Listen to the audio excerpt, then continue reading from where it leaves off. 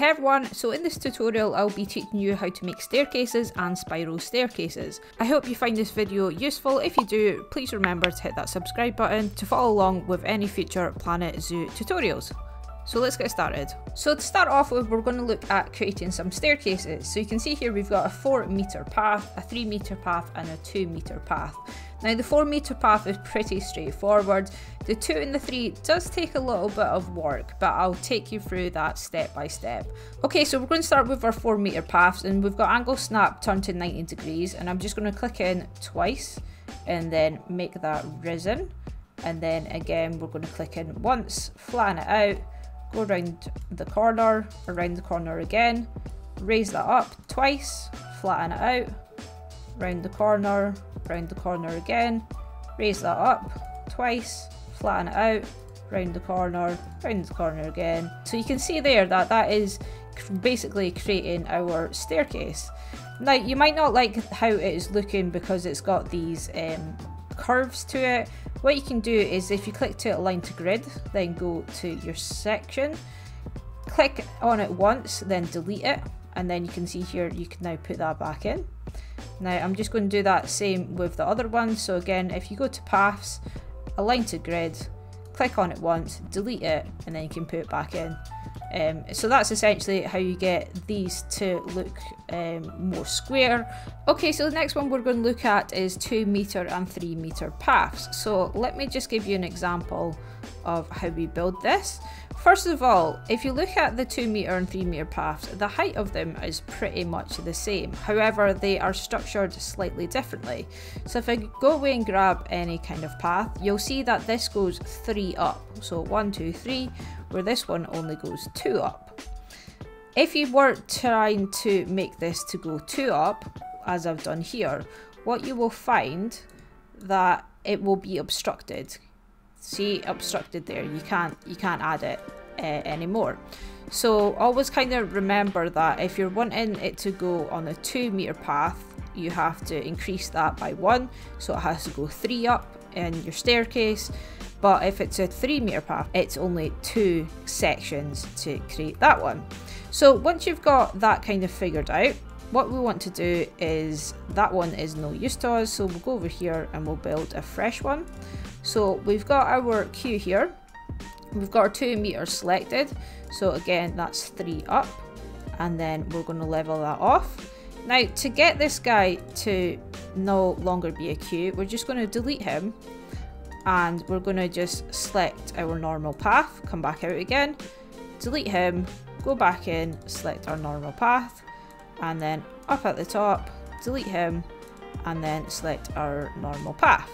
Now we've got the other part to do, so 1, 2, and then again we're going to go 3 up, so we'll just do that many for just now. And again we're going to delete you and then put our normal path back in, come out of there, get your ticket booth, delete that. Now this looks a bit funky, but don't worry about that.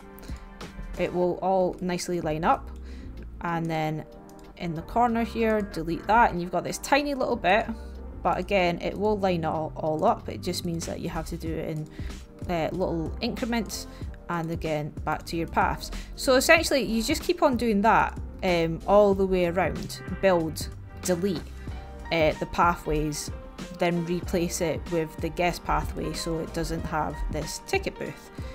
So that is how you do 2 meter and 3 meter paths. So just as in a little example of what you can do with this, when you get to the top of here, if you go into your normal paths, and you can see here that that extends out.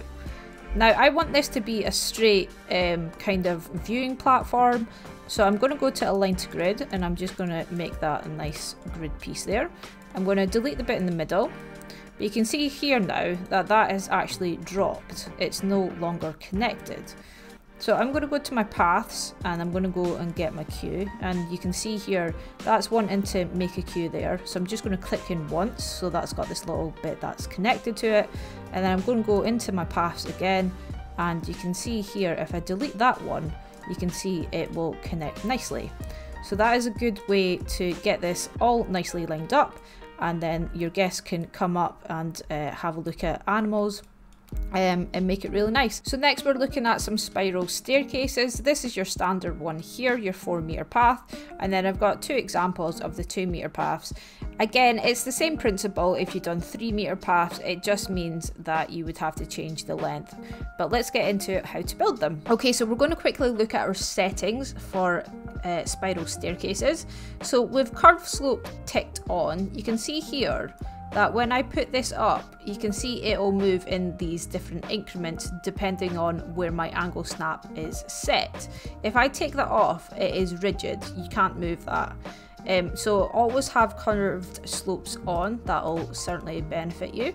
The next thing I want to quickly go over is to have railings on or off. So you can see here, railing on elevation, so that's ticked on. If you didn't want to have the railings on, obviously take that off. You can see here now that has removed them. So these are the different elevations that you can get in your settings as well. So if you go down here, elevated length. Now if I take that on, it starts off at 50. So that's 50 there. Then it goes up to 100, which is that one. Then it goes up to 150 and then 2, 250, 3, 350 and 4. So that's the different increments that you can get, which is actually quite helpful when you start making spiral staircases. So this is an example that I've just quickly thrown down as well. So I will show you guys how to make that. So to start off with, we'll do an absolutely basic one. So let's get any old path we want, and I'm just going to have my slope is that's selected. In fact, let's put it down to 1, and my angle snap is we'll put that down to 15, and all you have to do is click in. I'm wanting to have my curved my railings on elevation. So you can see here when I start building this up and then curving it around to the as far as it can curve round is basically what you're doing, and all you need to do is you just have to keep on clicking until it forms a little staircase. So just keep clicking around as far as it can go, and you're just clicking all the way around. Now this is obviously on a 4-meter path, but you can change it. So there's one example there, but something like this looks probably a lot better. So I'm just going to take my Q here, and we're just going to move that down to 2. So I'm just going to go and grab my tree here, and we'll just copy this over and we'll put it up here. And then I'm going to get my Q, and my 2-meter is selected, so I'm just going to go there. Now I want to have a lot of control in my elevated length, and I'm going to just actually turn angle snap off. So I'm going to go up, and I'm going to go this way for a change, and all I'm doing is clicking and again moving this as far around as it can possibly go, and we're just going to build this up. I'm probably going to have to move that tree, but that's okay. And again, we're just going to make it as kind of tight as we possibly can and move it back around. So there we go, that's kind of our staircase forming nicely. So I'm quite happy with the way that's looking. I'm just going to actually grab my tree, and we're just going to advance move that into place. So you can see here that it is kind of slightly hitting on that side of the pathway, but apart from that it looks pretty good. It's pretty tight into it, but I think guests would probably go up there and have a good time. So we now need to change this so guests come up, because currently it is a queue. So if you go back into your paths, and we're just going to have a normal path. Let's use this log one again, and I need to now make this a log path instead of a queue path. So it's the same again. You go into here and you delete it, and then you go back into your log path and put that back in, and you can see here that that's now connecting to there, which is great. That's what we want. and then go in here and delete it. Now this is really fiddly. It will take you quite some time to get this all done with all the tiny little increments. So again, we'll just go in here, delete the main bit, and then put the path back in, and again delete the main bit, and then put the path back in. So you just keep on doing this until you get to the very top. So let me just quickly show you that. So that is our tree in position now. So I'm just going to go away and open up the zoo so we can get some guests in. Okay, so that is it all finished, and you can see that we have some guests who look like they're a bit trapped, and that's because they are a little bit trapped. They're doing like this really funky animation. Check out that. Beat me up, Scary. So just a bit of a warning for this one. Guests can use it, but if they do use it, expect some really funky animations. I guess because guests they're used to walking on 4-meter paths, so this guy is pure walking in the air. We're walking in the air. I mean, I don't know if he's a bit peeved off about that or not. He's just wandering. He's going home. He's doing something. So yeah, this is just a little bit of warning. I did put an animal in here just so I could get some guests up here in case you think, why do we have a protester? But yeah, you can see there, it's very funky animations.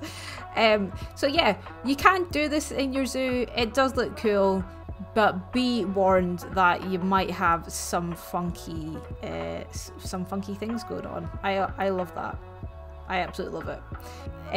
It's very entertaining to me anyway. So that is it from this video. I hope you did enjoy it, and I hope it was useful. If it was, please do remember to hit that like button and also subscribe for more Planet Zoo tutorials. But until next one guys, do take care, and I'll see you next one.